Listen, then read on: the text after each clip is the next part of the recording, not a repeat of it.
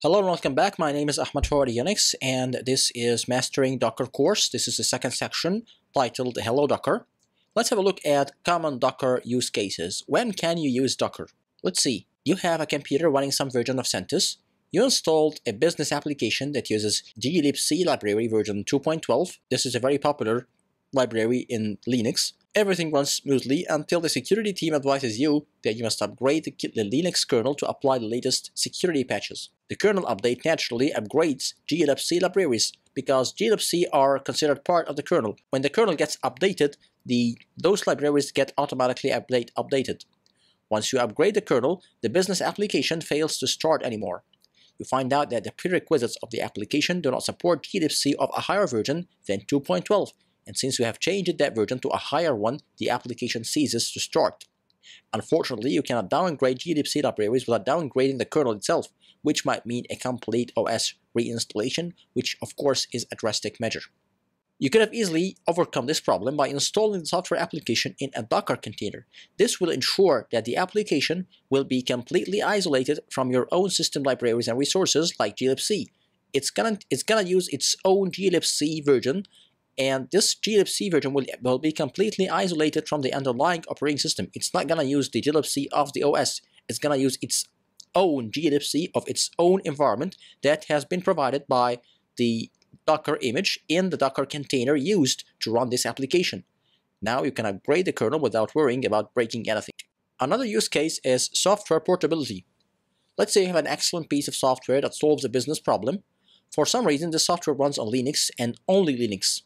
The company's servers are running Microsoft Windows. So what are you going to do? As a workaround, you can install Linux on a virtual machine on one of the servers. You install, for example, VMware or VirtualBox, and then you install a virtual machine, and you install CentOS on that virtual machine, for example, and then you deploy the application on that virtual machine.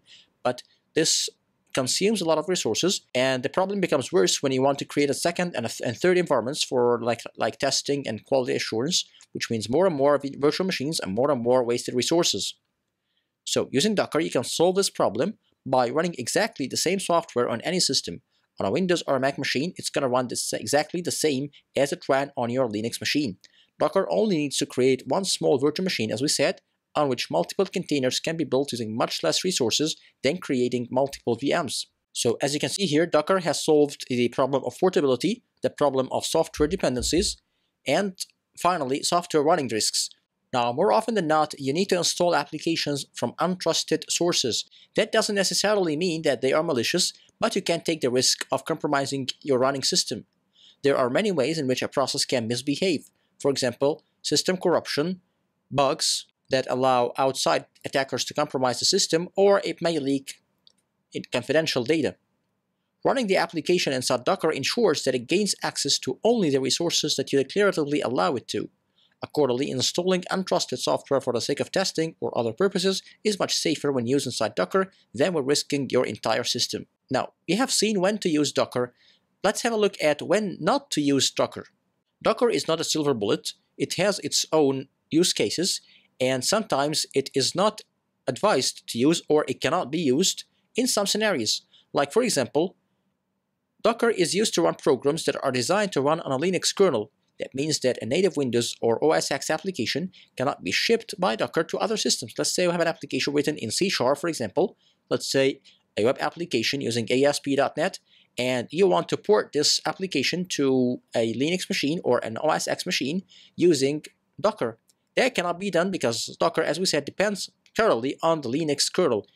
Maybe in the future it may achieve that functionality and make the software completely portable between all operating systems, but currently Docker only works on Linux kernels, so it only ships or works with products or applications that are designed to work on Linux.